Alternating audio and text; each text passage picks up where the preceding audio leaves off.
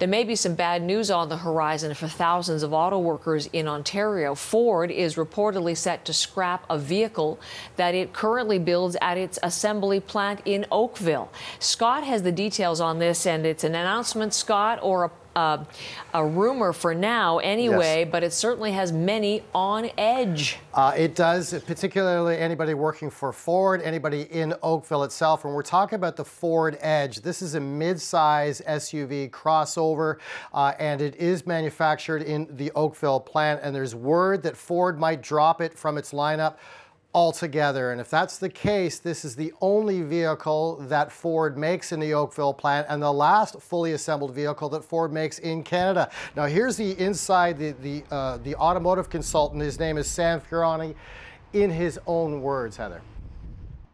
Traditionally, an auto manufacturer as large as Ford would replace that product, especially in a plant that large.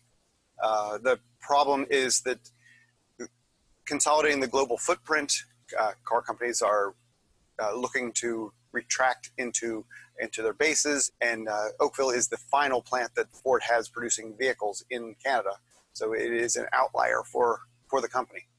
So he says this is all bad news as far as keeping the edge in Oakville itself, and that assembly lines and plants like Ford in Oakville need years as far as the planning stages to switch this over. Now, Oakville has been in operation since 1953. There's 4,200 workers currently working there, and so far Ford Canada is denying this rumor. They're saying that they have no plans to shelve the edge yet, and also the union president, Jerry Dias, he's with Unifor. He says he's concerned about this report, that he's had no confirmation from Ford directly. Now, this auto analyst that we just saw here, Sam Furani, said he has some clout because he correctly called that GM would be abandoning the Oakville, the Oshawa plant, I should say, before General Motors made the announcement. So this is why a lot of people in the automotive industry are sitting up and really paying attention to this prediction, Heather.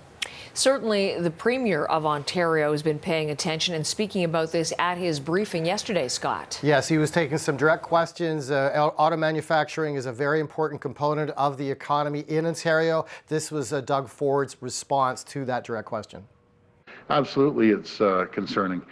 We've been in contact with Ford today, and we're going to continue being in contact with them. We're going to be reaching out to Unifor as well when any line in the automotive sector is discontinued or moving down south. It concerns us. Concerns us, and also there's going to be union negotiations as well with the big three coming this fall, but certainly this is a prestige issue with Ford in the last vehicle it produces in Canada, and no doubt on the Premier's radar.